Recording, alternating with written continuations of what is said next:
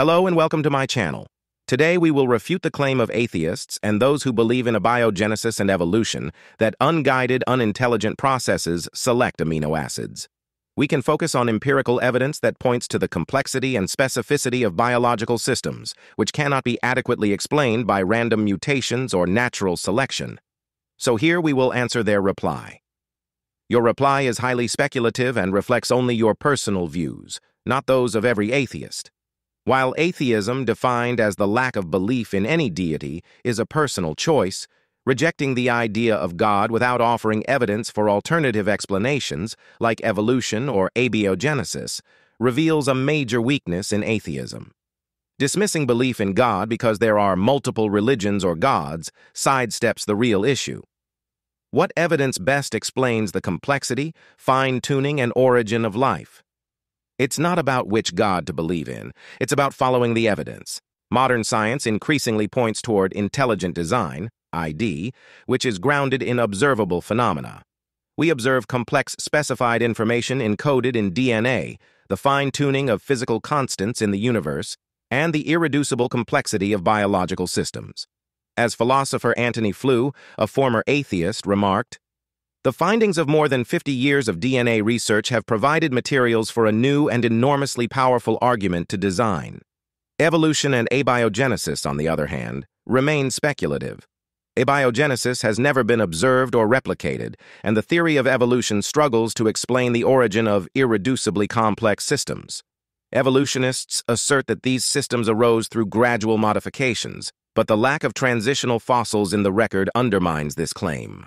As Stephen Jay Gould, an evolutionary biologist, acknowledged, the extreme rarity of transitional forms in the fossil record persists as the trade secret of paleontology. To say that we evolved from animals is a simplistic view that ignores the interdependence of life. Animals wouldn't exist without plants, which rely on sunlight, oxygen, water, and nutrients, all of which point to a precise interconnected system. This intricate balance is better explained by design rather than random processes. You argue that belief or disbelief in God does not determine moral character, and while that is true, it misses a key point. The existence of objective morality, standards of right and wrong that are true regardless of personal views, requires a moral lawgiver. Atheism struggles to explain where morality originates, whereas belief in God provides a foundation for it. As C.S. Lewis noted, a man does not call a line crooked unless he has some idea of a straight line. You ask, why should I believe in your God over others? The answer lies not in personal preference, but in the evidence. The God of intelligent design is not a regional or cultural deity, but the source of the fine-tuning and complexity we observe in the universe.